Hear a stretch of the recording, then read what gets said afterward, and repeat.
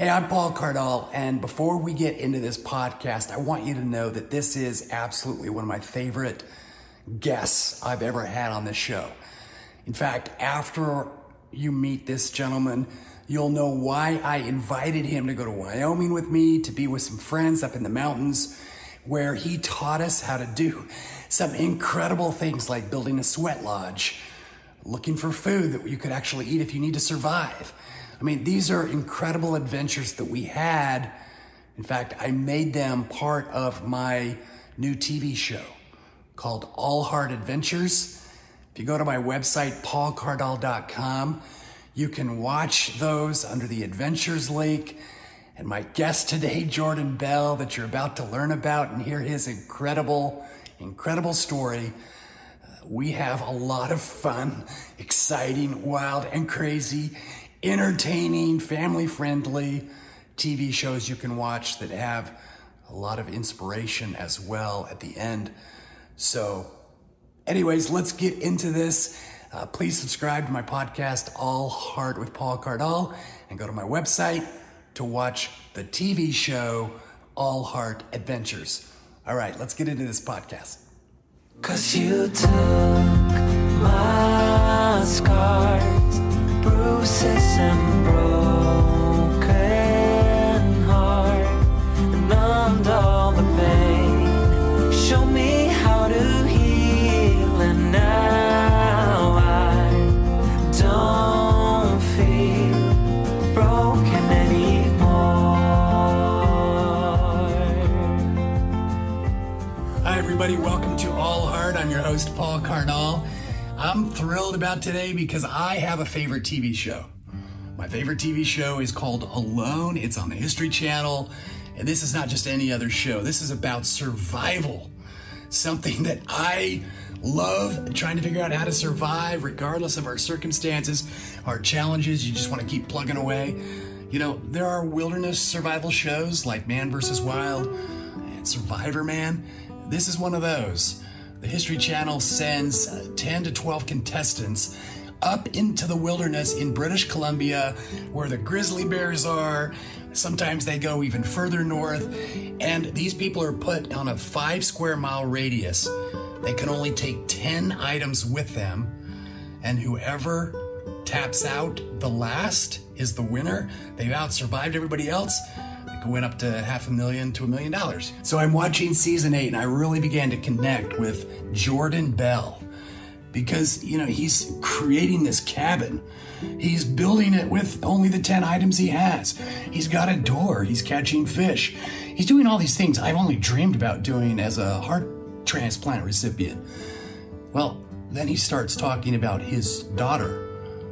His daughter was born with congenital heart disease like me. Hers a little bit more complex. She needed several surgeries as a child, and this has been one of the biggest challenges of Jordan's and his wife's life. So we're going to talk about his experience on Alone. We're going to talk about what it's like to have a child with congenital heart disease. So join us today here on All Heart with Paul Cardall. Without further ado, this is Jordon Bell. Thanks, Paul. I appreciate it. I'm honored to be here, and you are an inspiration to many, many people. Well, I think the feeling is absolutely mutual because when I've been watching Alone, this show, and we'll talk about what that show is, but I've been watching it since the beginning because it's just always been an obsession of mine to go out into the forest, to the wilderness. You know, there are woods, forests, and wilderness. You went into the wilderness with 12 other contestants. Anybody who's willing to go out into the middle of northern Canada, all by themselves, on, I think it was like 5 square mile radius, surrounded by grizzly bears, build shelter. So anyways, I'm getting ahead of myself, but let's backtrack. You learned about the show. How long ago did you learn about the show? Back when I saw the previews for season 1, I remember seeing the previews and thinking, you know, this is another crazy reality show, and how realistic is it going to be? And logistically, how do you pull something like this off? And how, is it fake and is it dramatized and everything? But as I watched the show and as I became a fan and watched the subsequent seasons, you realize that this is a legitimate thing. And that's what makes it so compelling, is because you get to see genuine experiences from genuine people actually doing this. This is not contrived. Nothing is made up. And I think that's what people are craving in a show like this: the realism and the humanity, the honest emotions that come out of people when they're put in a situation like this. Yeah, and it reminded me of and I can't remember the name of the book. Oh, Into the Wild. It reminded me of Into the Wild, a very popular story about a young man from back east. I think you're from Maine originally. Right? Originally, yes. So there was a young man who was born into a lot of money, and he just felt disassociated from his family, and he wanted to venture into Alaska, and it's this incredible story. But it reminded me of that in the sense that you are literally all by yourself. I mean, you have a few things. When you go out into the middle of nowhere, what are the things that you're allowed to take with you? Because you have to make a decision. Yes. What you can take and what you can't take. Yes, absolutely. You're allowed to bring 10 items aside from your clothing and well, I guess just your clothing. Those things. You have a set list of clothing you're allowed to bring. And other than that, you have 10 items to pick from a list that you're allowed to bring.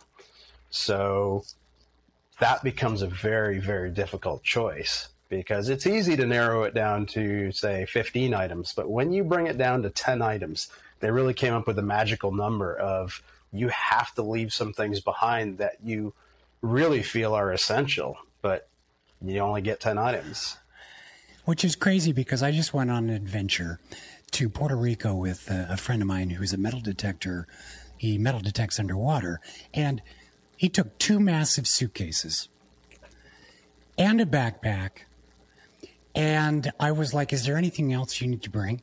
I mean, we pretty much have everything, but that was the equipment he needed, plus all of his clothes, everything. And yet 10 items, what are the 10 items? I'm just curious what those 10 items are that you can take with you into the middle of nowhere to protect yourself from grizzly bears.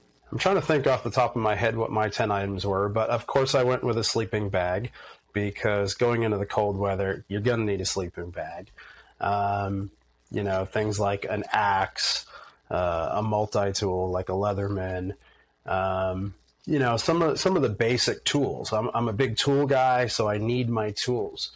But then you get into things like fishing line and hooks, and then you get into snare wire. And then for me, it comes down to snare wire versus paracord.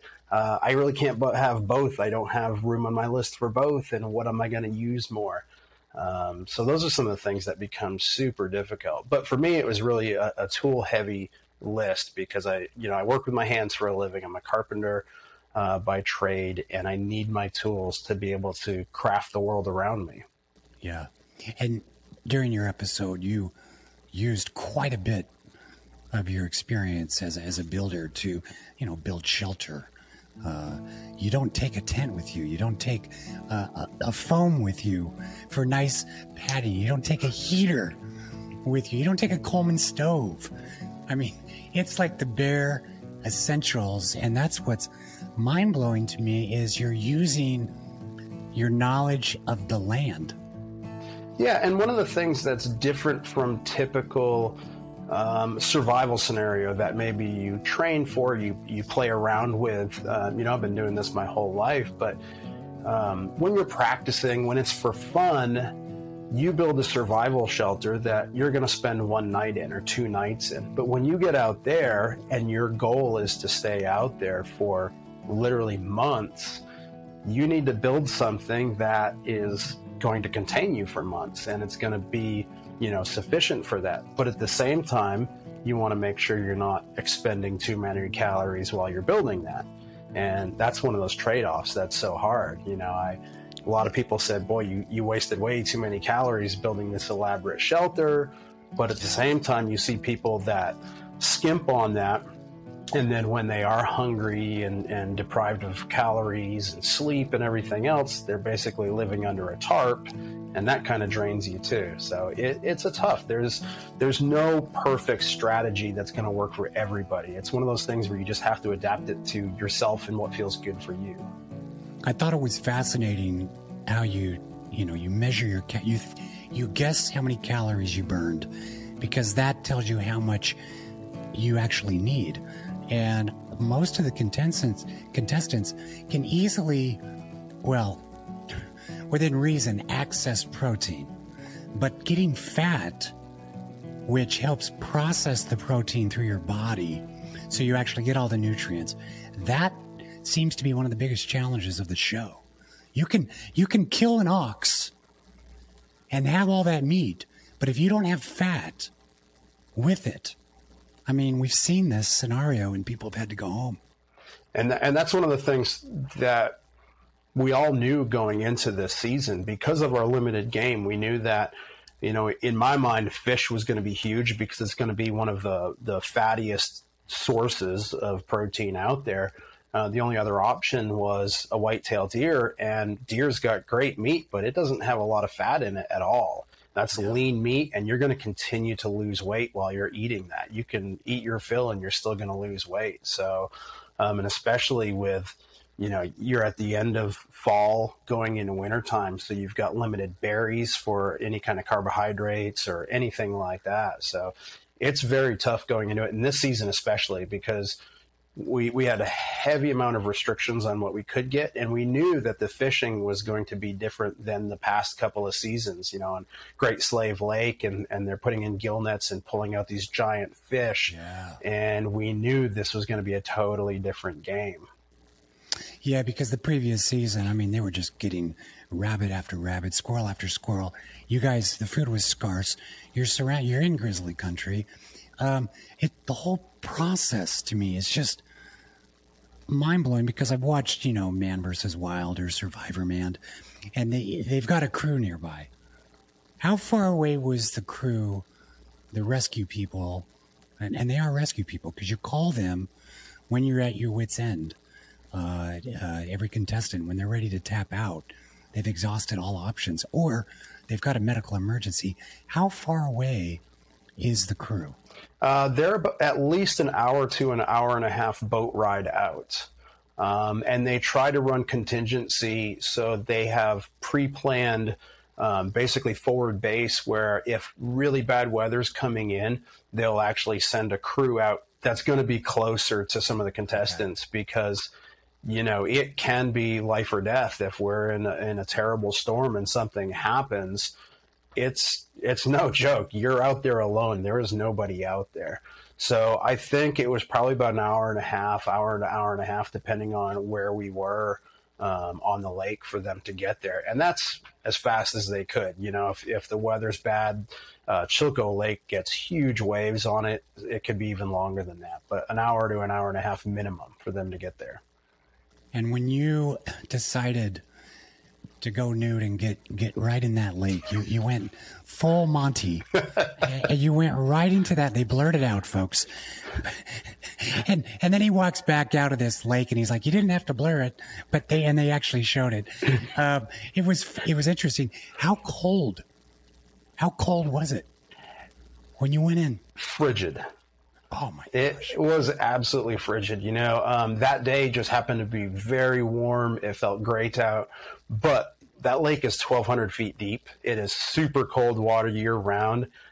It was very, very cold, but at the same time, you got to bathe once you've been in there. I think that was maybe day 9 or something. And, you got to do some laundry, you got to bathe, and you got to really pick those moments, because even when it looked beautiful and it was sunny and warm, those moments would last for literally 20 or 30 minutes, and a storm would roll over the mountains that you didn't even see coming. Yeah. Let's go back. We'll come back to the show, but I want to go back into your upbringing in Maine. I noticed on your bio some things you did, and it's fascinating because my father was a journalist, a TV journalist, and he would create these little segments for the local TV station about unique people doing amazing things. And one of the things were beaver trappers. So as a kid, he took me and my brothers, there were three of us, he took us to meet beaver trappers up in the Uintas in Utah, which are beautiful mountains. And there, the families had teepees and they trapped beaver. This is something you did growing up. And I've told people beaver meat is actually pretty good. Yeah. It's a rich meat. You know, beaver have a lot of fat in them. Of course, they need to be, need that fat to survive in the cold weather. But yeah, I grew up doing that, and it was actually something that I learned alongside my father. We had a camp in northern Maine, and we met an old French-Canadian trapper, and he taught my father how to trap beaver, and I was right there alongside with him. So, I grew up doing that kind of stuff, and it's a unique learning experience. There's not a lot of people that ever get to do that. No, and we've, growing up in Utah, we would call them frontiermen, and that they still exist. They would still have their, I don't know if you call it a conference or a revival, but the mountain men would all get together, and they would trap through the summer. And my shop teacher at the junior high was one of the trappers, and so. But you grew up doing this, so obviously you learned the skills as early as a young boy to help prepare you for some of this. What are some other things that your family did or that you learned to do that helped prepare you for this?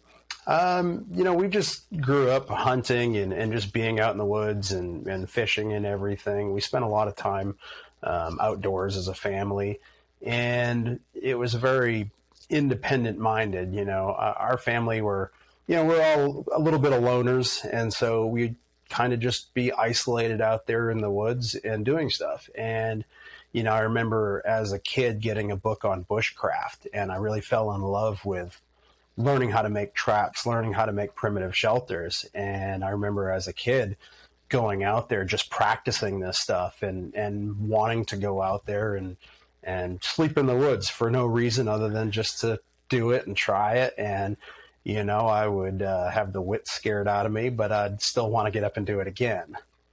Yeah, that's what I was going to ask you, is about fear. Being alone in the wilderness. You're not alone. That's the point. You're not alone. You are surrounded. And when you walk around, for those that have never been camping in, the mountains, away from people, you literally feel like you have eyes on you. And you do.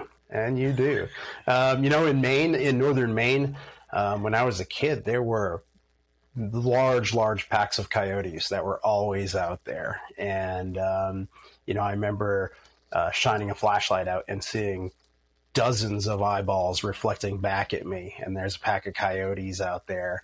And, coyotes aren't that big, but when there's 20 of them, you don't stand a chance against that, especially when you're 12 years old. Oh yeah. Yeah. Were you big into BB guns and having the BB gun around and yeah, like that? Yeah. And do you feel like you're better at setting a snare to trap the animal, or using a weapon?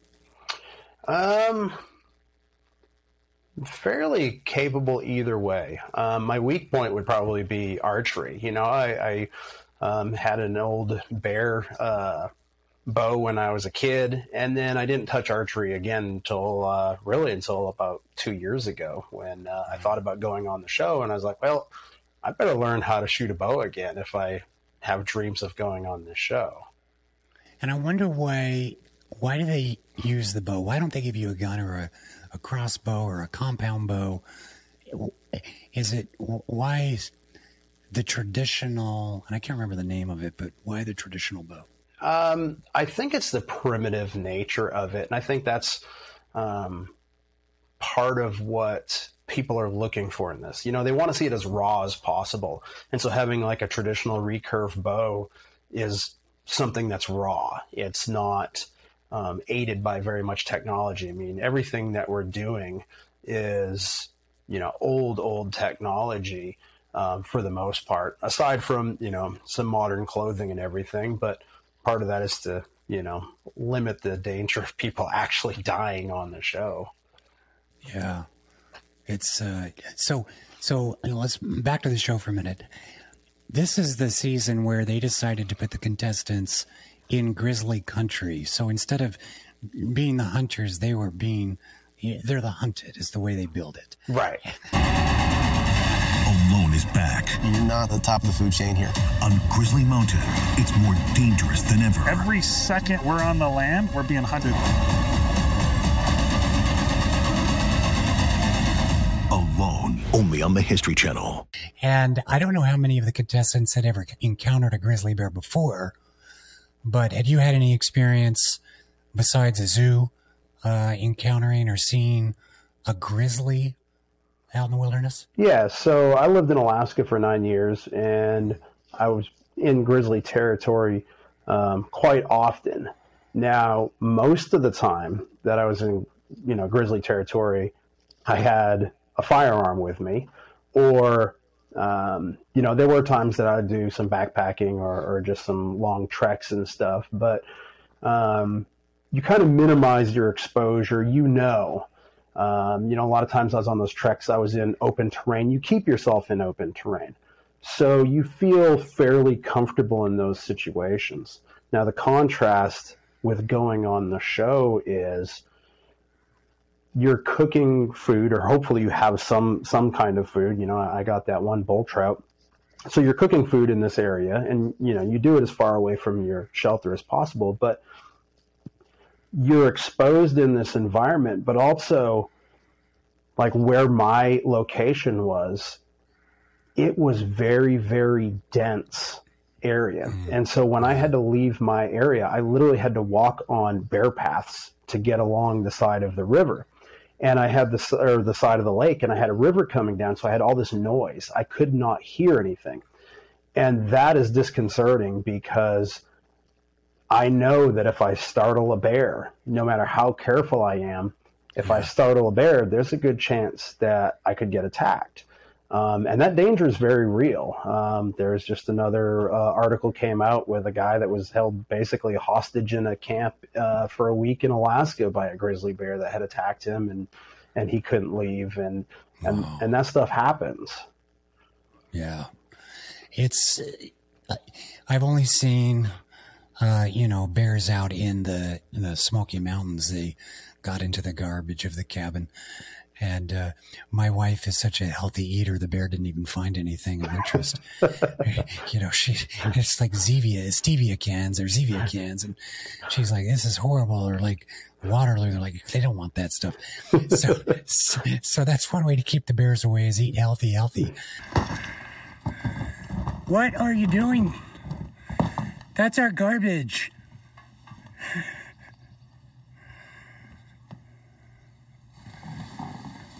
Hey. Hey, that's our garbage. That's our garbage. Now, one thing you had mentioned to me in a previous conversation is that you guys weren't just out there for that limit. Because of COVID, you had to quarantine to prepare for the show. So you were actually away from your family for much longer. Yes. So we had to, we had to have special permission to get into Canada, have an exception. We had to go immediately into quarantine after going there. So we were in quarantine for 2 weeks, and then we had our orientation before, going out there. So I tapped on day 19, but that was actually 46 days I had been away from my family at that point. And that's something that the audience at home doesn't get to see or doesn't realize. And it's not like I had a cell phone access during that time either. When we were in quarantine and when we were in orientation, we didn't have cell service. We did have some limited internet access, but it was not even good enough to have a call, really. It was basically send a message once in a while. And, so not being able to talk to my son or my wife for 46 days is, that's a long time. It's longer than it looks like from home when you see the show. The families make a tremendous sacrifice in order to support you out there. And I think, if I recall, this season it was the the winner gets $500,000. But I'm assuming that's not part of the motivation. I mean, that's there. That's nice. But I would imagine most of the people that are doing this, they're just excited for the opportunity to experience something that's going to be life-changing. Yes, and I think it's very personal to most people. It's a personal growth journey. And that's why I think everyone, like, we all call ourselves participants more than contestants, because, it would be different if there was a second place prize or a third place, but there's only one winner, and everyone else, that there's only a 1 in 10 chance you're going to make it. The rest of us, you're going out there and you're disrupting your life just to go out there. So you have to be in it for more than just the money. Yeah. Well, obviously you love the outdoors. There's something spiritual that takes place. And, watching you was so inspiring to me. For me, I had some pretty bad days once I got through that busy time of making my shelter and everything, as far as missing my family, grieving for my daughter, the loss of my daughter, that kind of stuff. But it was a combined thing. It wasn't any one thing that made me decide that I needed to leave. There were things like, I had my one fish, but, when you're out there fishing for 4 to 6 hours a day and you're not getting any fish, and you had that one fish in all that time, when you don't see any large game. And one thing they didn't show is my bowstring actually got chewed through, Matt, just like Matt's did, and Matt's got shown on television. Mine didn't. It wasn't quite as dramatic of a scene, but that happened on day 6. And so I'm trying to figure out, how do I pull this together? But also, am I going to waste time trying to retest this bow with a shortened bowstring when I don't see any sign of deer? And what am I going to hunt with this? Because I don't see anything. So what I kept coming to the conclusion is I didn't see a path to victory on it. And the hard part for me is because I'm such a competitive person. I wanted to be drug off the show. I wanted to go until I couldn't go any longer, regardless of my chances of winning. But the hard part is as a husband and as a father, I kept thinking, is it selfish of me to continue to do this and stay away from my family and not provide? I had to shut down my business. I'm a self-employed contractor. I had to shut down my business. The longer you're shut down in business, the harder it is to jump back in when you get, back. And so I kept thinking all these things, like, if I come back completely emaciated and I'm mentally drained, I'm physically drained. Yeah. Well, as soon as I get back from the woods, I have to throw tool bags on. I have to get back to work.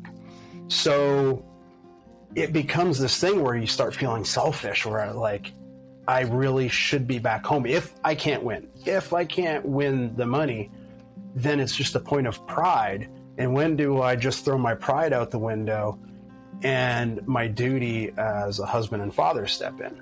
And that's a very difficult thing to deal with when you have no one to sound this off from. You're just going through this in your own head and you have no one to talk to about it.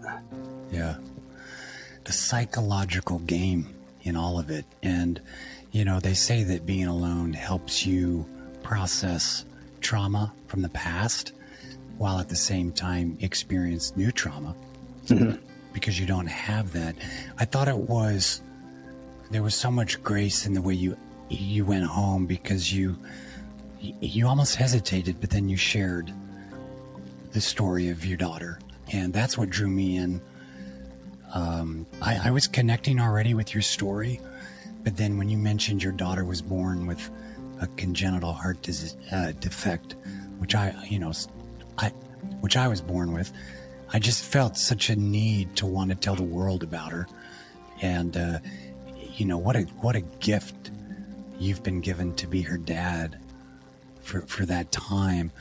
Do you mind telling us a little bit more about your little girl and her name and what she was born with? And absolutely. So my daughter Aura was born with tetralogy of Fallot, And that's a pretty rare congenital heart defect. I think there's less than 20,000 cases a year. And, you know, it's incredibly difficult when, you know, with her, we didn't know ahead of time. Nobody knew. And I'm actually glad that we didn't know, because there was nothing that anybody could do, you know, in utero. There's nothing that could have been done to help it. All it would have done is add stress. But, you know, it's our second child. Our daughter is born. She looks healthy. Everything is great. They take her back to do a few tests, and then they don't come back with her for a long time. And we're saying, hey, what's going on? Well, her oxygen's just a little low, but she was not cyanotic. You know, she was not blue or anything like that. Everything looked fine. And so it's like, hey, bring us our daughter. What are you doing? And, oh, we got to run a few more tests. And, you know, then they had to, you know, do an echocardiogram and then come down and sit down and talk to us and say, hey, she's got this tetralogy of Fallot. And you're like, you know, what's this? She looks perfectly healthy. Everything's great. What are you talking about? So within a few hours time of welcoming your daughter into this world, all of a sudden you find out she has this congenital heart defect, and they say, we have to rush her to Vanderbilt right away. And they said, go home, pack some suitcases, and go to Vanderbilt because you're going to be there for a while.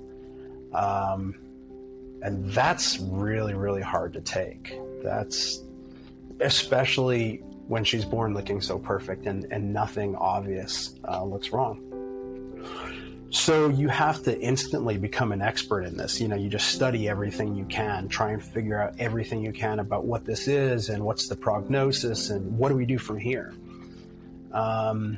And that's one of the hardest parts, is the ups and downs that go along with it, because there is no perfect plan. There is no, you know, we thought that at first. The cardiologist at Vanderbilt's like, oh, here's what we got to do, and this surgery, and then this happens. And that's the clean cut version. Probably they told us to try and keep from overwhelming us, but you don't realize the struggle that goes with it, or the variability of the prognosis. So when she was 2 weeks old, she underwent open heart surgery, and her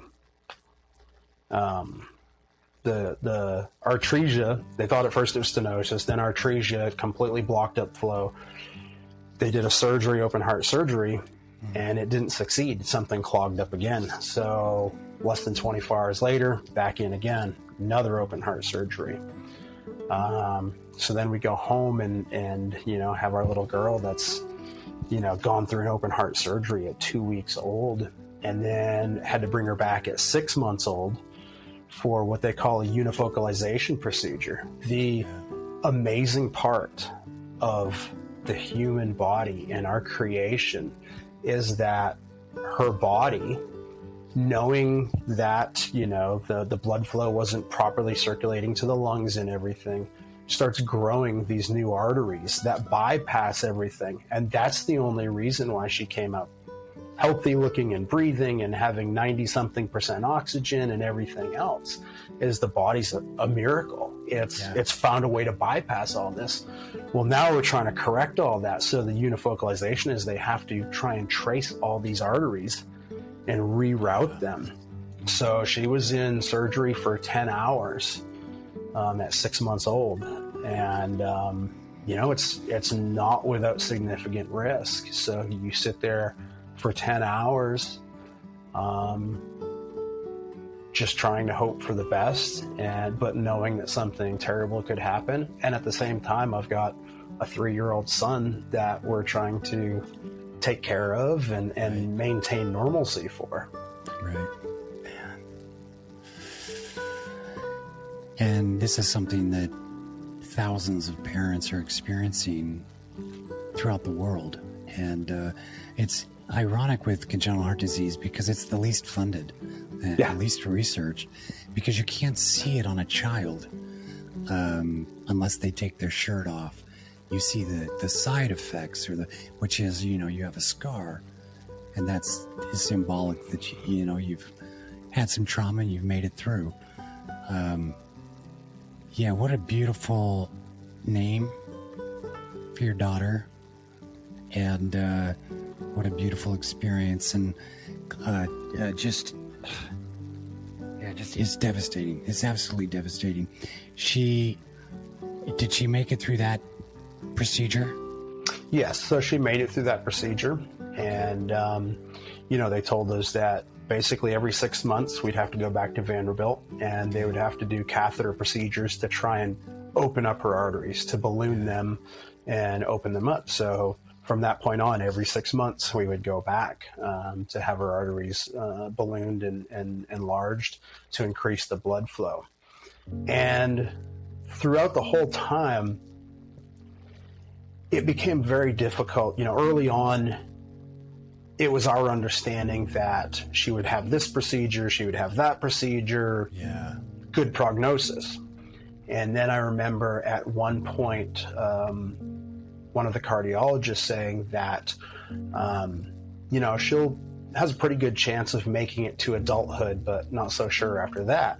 And it's kind of like, wait, time out. Nobody, what do you mean? No one ever really explained that. So at that point I was thinking long, healthy life, complications, but you fight through it. And then all of a sudden they tell you that there's an expiration date, like you talked about, like, hey, and I try to be the eternal optimist. So I would always say, hey, you know what? Technology is always improving. Things are always evolving with different procedures. So you know what? In the next 20 years, things will improve. They'll find a way to fix this. It'll be okay. And then when she was a couple months shy of 4 years old, she collapsed. She hadn't been feeling well for a few days, but she basically collapsed out of nowhere, and we lost her. I'm so sorry.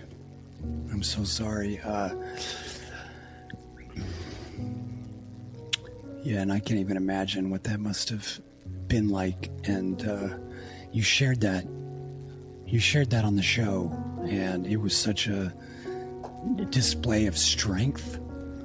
Strength to me is humility under control, because you held that pain within you and you expressed how beautiful it was to be her father. What a gift it was to be a father, and what an honor to know her. And we'll continue to pray for you guys.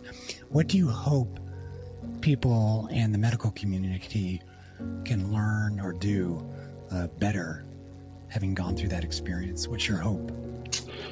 Well, like you said, congenital heart defect is the least funded, the least seen, the least acknowledged. It's one of those things that never on my radar as a father and as an expecting father. You just don't think about that. And there are very few. There are very few people that specialize and can handle that. And luckily, being outside of the Knoxville area, it's just a few hours to Nashville and to get to Vanderbilt. And there's only a few hospitals in the country that really are capable of handling patients with tetralogy of Fallot. It's such a specialized thing.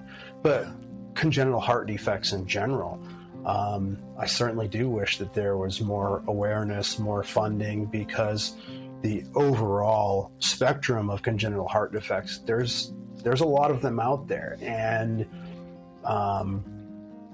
it doesn't get the funding, it doesn't get the attention, it doesn't get the walks and the fundraisers and the kinds of things that other illnesses or any birth defects or anything like that get. It doesn't get that kind of attention, and it's very hard. It becomes like this underground world when you're a parent of a child with a congenital heart defect. All of a sudden you're like, what's this underground world of these parents of heart babies? Yeah. And you didn't realize it existed before. You know about cancer patients and different things and illnesses and things that the medical community combats, but you don't really ever think about heart defects like that, or how many people have a relatively mild, ventricular septal defect or, anything like that.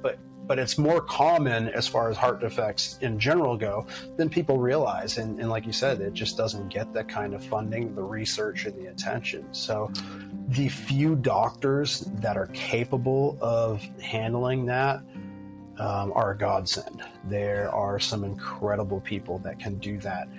And I don't care how much they get paid, they don't get paid enough. When you have the responsibility of a child's life in your hand to do that, I can't even imagine the stress of being responsible for operating on children like that, and knowing that if something doesn't turn out right, whether it's your fault or not, you still have to face the parents. That's an extremely difficult thing. That's a whole other world that I didn't even realize existed until I became her dad. Yeah, it is definitely a unique scenario. And even though there's millions, there's only a handful of organizations that have come together to really try to seed federal funding so that they can do research. There's an organization called Saving Tiny Hearts, which started because two parents had a kid with complex heart disease. Mended Hearts is one. It's My Heart, I think, and then there's Intermountain Healing Hearts, and there's a lot of support groups. But as far as actually seeding research and funding, we need more of that. The American Heart Association will put the face of children on a lot of things, and they have a different responsibility in teaching heart health. But when it comes to the advancements in anatomy and correcting anatomy and fixing that, we do have a lot of work. So I am grateful, ironically, for you and what you went through. I wish you didn't have to go through that at all. But thank you for your willingness to speak out and talk about it, because I know that must be excruciating. I saw it on your face in the film.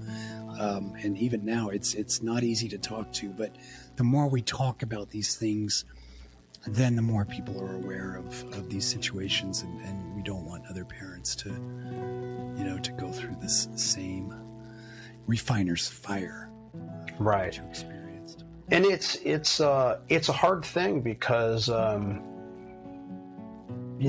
people that do run these organizations and participate, I know Mended Hearts was very active in Vanderbilt and came around and very supportive.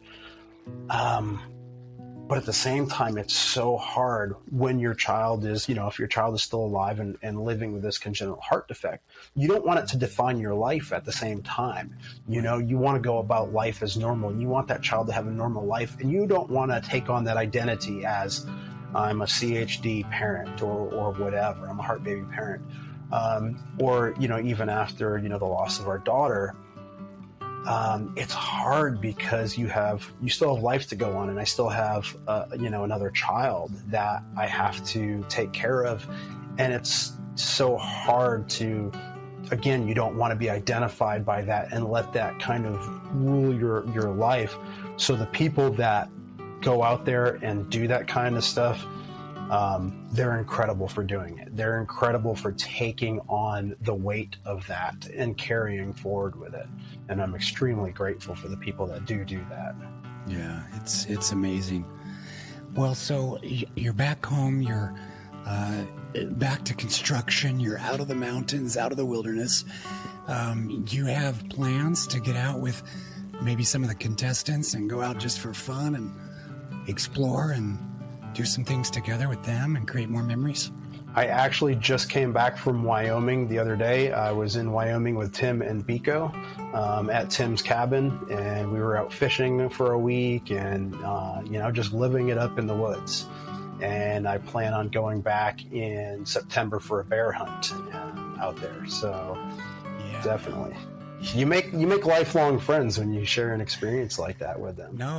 Yeah, thank you for being part of All Heart, and you are a man who is all heart, and I appreciate you sharing your legacy, everything you're doing, your daughter, and tell your wife thank you. for taking the time to be with us, and appreciate you so much, Jordon. Absolutely. If I could, I do want to say one other thing in related to, my daughter's experience and everything. Yeah. One of the greatest blessings we had when we were dealing with this is the Ronald McDonald House right there near Vanderbilt. And, they have locations near hospitals around the country. And without them and their support, I don't know what we would have done. We were at Vanderbilt for a month the first time after she was born. When she was 6 months old again, we were there for a month, and they provide us with a place to stay. They provide us with meals, and there's volunteer groups that brought in food and stuff every day. And not having to worry about, I couldn't afford a hotel for a month there both times and be off work at the same time. I'm self-employed. I couldn't have done it without them. So organizations like that, are a godsend. They are. So They are. I've always seen the Ronald McDonald change things, and you go into McDonald's, you don't really think anything of it until you're put in that position and you're like, this is what it's for. Like, it eliminated one of the stresses. It allowed me to focus on my daughter. So I just wanted to throw that out there. It's another amazing organization that helps, people in so many ways. Yeah, the McDonald's people, it's incredible. We tend to think of McDonald's as this fast food restaurant, but what they're actually doing is providing homes, places to stay for families like yours when their children are in the hospitals, because it's such a financial burden and it's so stressful. But when you have an organization like that takes you in and is so helpful. So it's beautiful. Thank you for reminding me and everybody about the Ronald McDonald House. They are an incredible group of people, and I know many of my listeners have had these experiences and have had family members with congenital heart disease and have stayed in those. So thank you so much. 'Cause you took my scars, bruises and broken.